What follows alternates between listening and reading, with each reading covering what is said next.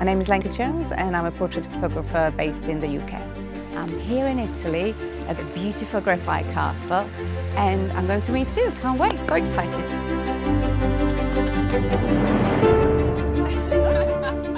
I'm terribly excited because I'm just about to have a photo shoot with Sue. We have beautiful models with gorgeous gowns and it's just going to be amazing. Okay girls, do a beautiful, big, gorgeous smile.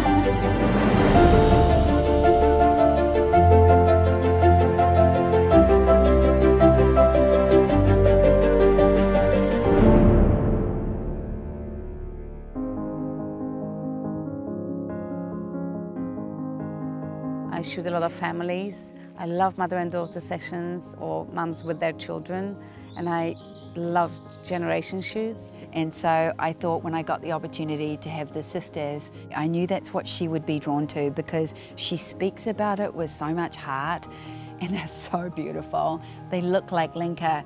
They look like Lenka's brand. Probably have a little bit more so that they're on the same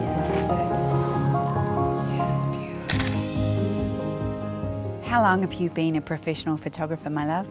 I started 10 years ago. I was working for my mum in a casting agency where we were scouting models for Japan, and I took some pictures and they liked them in Japan, and that's how I started to just pick up a camera. In London? This was in Slovakia, that's where I'm from. Before Sue's classes, I was predominantly wedding photographer. And you still shoot weddings? I shot my last wedding a few weeks ago. And wait, I love that statement. Say it again. I shot my last wedding a few weeks ago. Can you answer a question for me? When you would tell people that your weddings were $2,000 and $3,000, did it make you feel bad? No. So why did you think that a portrait was not worth the same amount? Because when I started, I didn't value it as much. Why? What didn't you value? Why couldn't you say that? Why couldn't you say a portrait is $2,000?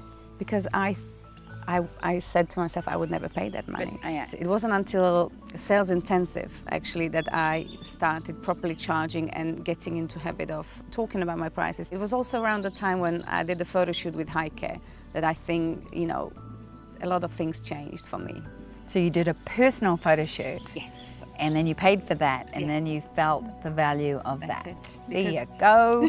Well, I tell all photographers to do it. You, right now, watching, go and book a photo shoot right now. How do you know until you've done it yourself and done it with someone that you love and someone that you want to photograph you and experience that yes. beautiful feeling? And those images are incredible. Oh my goodness, I love them. It was just quite magical. Going through the same experience and paying somebody else for the service that I offer to my clients and product that I offer to my clients felt like that missing piece of valuing what I do. In a private conversation, she said to me, who am I to charge this much? Who am I to tell people I'm this much money? And then she came to our masterclass, and I knew that she was struggling, pricing herself up high in the UK, but I watched her just work through it. So how long have you been in your little studio space? It was 2 years ago, in April. 2 years ago I moved to my studio. And my studio is set in a little village called Bryce and is surrounded by field. From the outside it looks very shabby, it's just a wooden hut that doesn't look like anything interesting could be going on there. But once you open the door, all of my clients go, wow. So once you're inside, on the right-hand side you will see my two beautiful oliphant backdrops and my other backdrops on the wall. On the other wall I have a reveal wall. That's one of my favorite spots as well because every now and then you just stand there and you can look at all the beautiful images. My clients are people who value photography. Funnily enough, a lot of people think I'm in the area where there are people with a lot of money, but clients who value photography are all around the world. They come from small towns, from big towns, and I don't like thinking, you know, I'm going to be after people who have money, because that's not about the value. My ideal client is every single woman who wants to go through this experience and have a beautiful picture of herself or herself with her children. On the left corner, I'll have a dressing table where my makeup artist does her hair and makeup, and a white sofa. That's a really pretty feature in the studio. And of course, the clothes is all around it, because I have one stand, but I have way too many dresses, so I hang them up on the window. I have 2 windows where I'm getting the daylight. I started as a natural light shooter when I discovered Sue, and that's where I felt the most comfortable. And obviously, living in the UK, you can't rely on the natural light, which was happening a lot, that I would be booking clients for the time when I would have good light, and then we would have really rubbish weather and it would be really dark and I would be like, "Argh." And it wasn't up until watching Felix's lighting series that it clicked.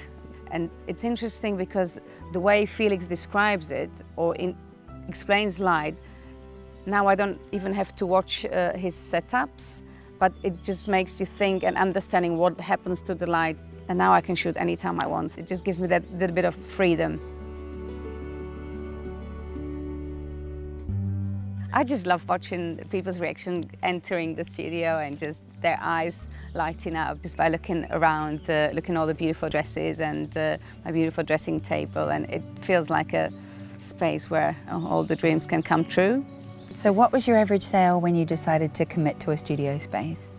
From portraits, I wasn't selling at the time. I spent over a year folio building simply because I'm a perfectionist and I think I wanted to feel mentally ready to charge, because that was probably the biggest obstacle for me, to own my pricing and being able to say those prices out loud. It's funny watching people grow, because you identify their blocks more than you identify their growth.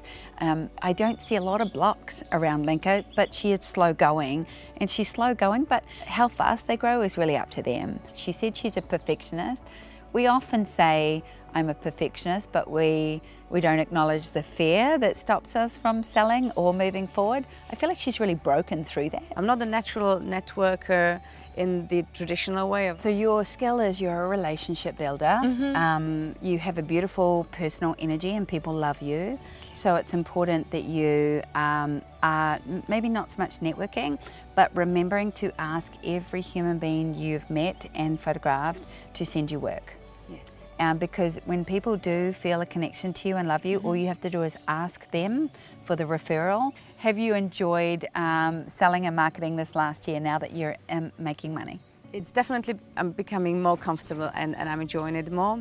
But like with everything, I think, it takes practice and it's getting better and better with every sales session. Walk me through your marketing materials. I love my magazine. Yes. Ever since the idea came up in the group and we saw your beautiful magazine and Shauna's template, I fell in love with it. And that feeling when you open the box and it just comes out from the printers, it's just quite amazing. Have you had a transformative shoot in the last 2 years that really shifted anything in you now? Last year I had a 5-generation photo shoot. Oh, wow. It was quite special with a little girl who was a newborn and all 5 generations together. So every time I look at it, I just go, wow, that little girl is just going to cherish that photograph for the rest of her life. There's this myth in the group that people in Europe or UK in particular don't value photography and would never pay this and that amount of money like compared to people in America. And I thought, I can be the first one to prove that it is possible, and not so much to other people, but to myself, because I think not many people know that this is something that people do. So once they find out that actually I can have this experience that, models and actresses are only going through, it's golden. Who wouldn't want to do it? Who wouldn't want to do it? What is your average sale going to be next year when we talk, Lenka? 2,500. Good. Let's go to 2,800. Okay. Yeah, that sounds like a good number. That's a good number. Yeah. You can hit 2,200 when you go home and build up the last 600 over the next year. Yeah. You're one of the best shooters in my group. If you don't honour our pricing, how can I possibly tell the UK that you've made it?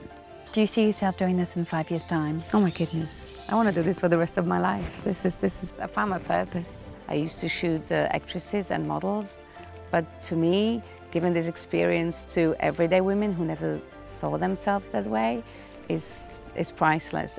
That's what I want to, that's why it's so close to my heart.